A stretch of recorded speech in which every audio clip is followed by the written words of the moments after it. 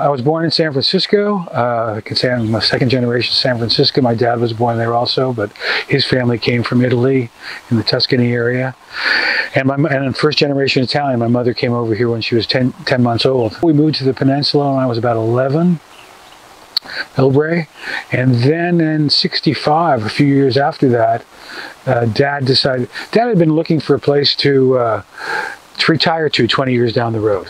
You know, him and my uncle just started making a little bit of money and in the family business, and so he was looking in Cloverdale, Sonoma, Healdsburg, Napa, but he found this 70 acres in Napa in 1965 and purchased it. And we would come up, we were still living in the Bay Area in Millbrae, but we would come up every weekend and spend some time during the summers for longer stretches.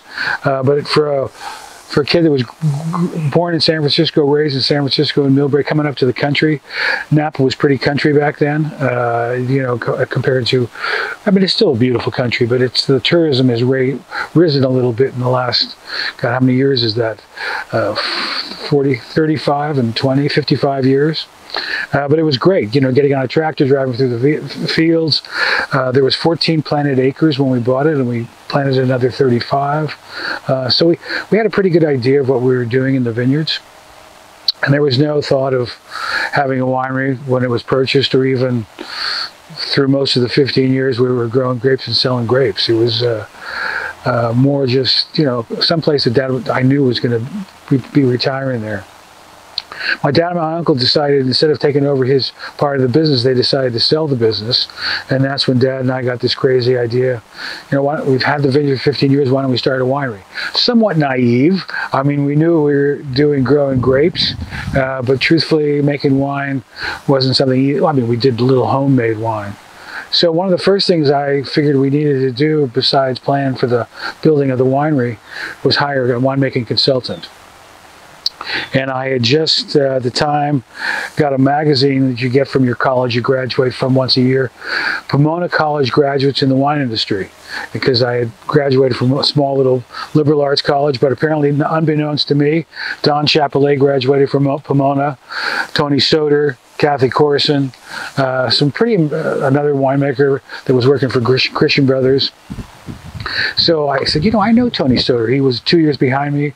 We played football together in what was considered very, very small college football at the time, and asked him, who should I hire? That was down to 2 people. And Tony said, those are the only 2 I'd recommend, but I'd like to throw my hat in the ring.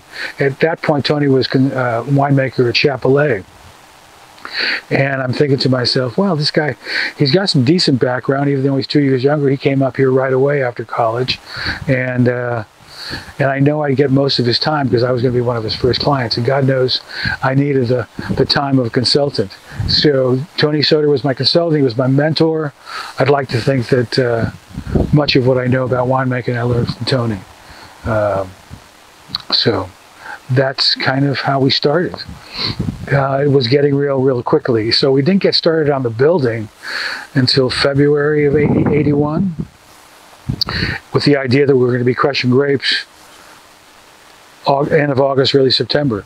Most of what we were planning, we had already found out through 15 years of growing grapes that even though we were right in the middle of some great Cabernet production area in, you know, between Yountville and Oakville in Napa Valley, that we had some of the shittiest soil in Napa Valley.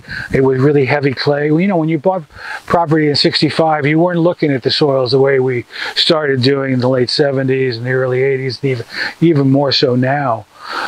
You just, you know, well, this is land in Napa Valley. So what we found, though, is that we could do a really good job with Sauvignon Blanc on these heavy clay-like soils.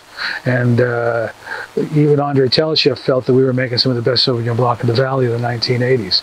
So that was going to be 80% of our production. So we had to be ready early. Typically, people never started picking before Labor Day, but that first, in '81, I think we started picking our first Sauvignon Blanc toward the end of August, I was working until 2 in the morning with the plumbers threading pipe to get the refrigeration on the tanks hooked up so that we could crush the next day. The only little glitch was one of the construction workers decided that our stainless steel tanks were a nice place to chill beer. So we pumped juice into a tank that had a 12-pack of beer in it, and so that was quickly moved to another tank, got the beer out of there, and that's one of the slight hiccups the first year, but it was amazing. You know, I had worked with Tony the Harvest before at Chapelet, because he said, if I'm going to be your consultant, I want to make sure you know a little bit about the mechanics of making wine.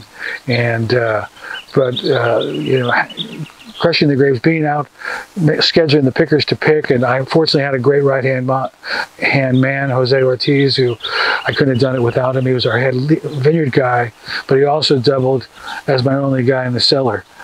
So we spent a lot of long nights that first year, working until midnight, 1 o'clock. Because when the whites come in, you know, you try to get in as many as you can each day, but you could only go so fast because you're pressing everything. And a press cycle takes a good 3 to 4 hours.